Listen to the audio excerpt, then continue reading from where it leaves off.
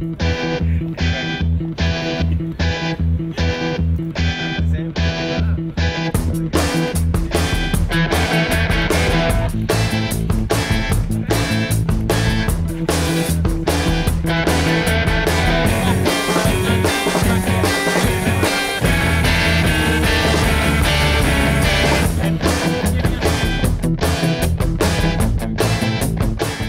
delighted to be National Hunt Ambassador for the year. Anything I can do to help the sport that has helped me so much, you know, it's going to be a pleasure. I ride some quite high-profile horses, you know, and it's just informing the public about them horses and their targets and things for the year, you know.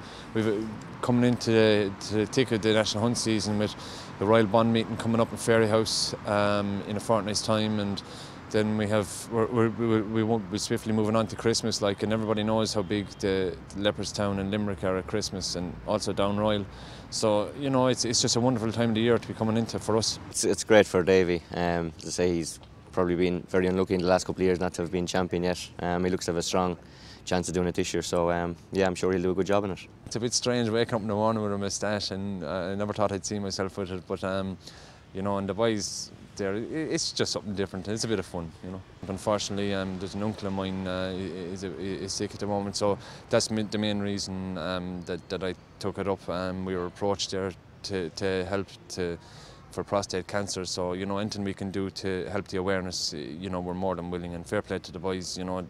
They've all rolled in and we all have our own different styles, so it's different, like. A lot of the jockeys that get into it, there's a couple of dodgy looking faces around the place, all right, in the weighroom. One or two who wanted to get into it but don't have any facial hair yet.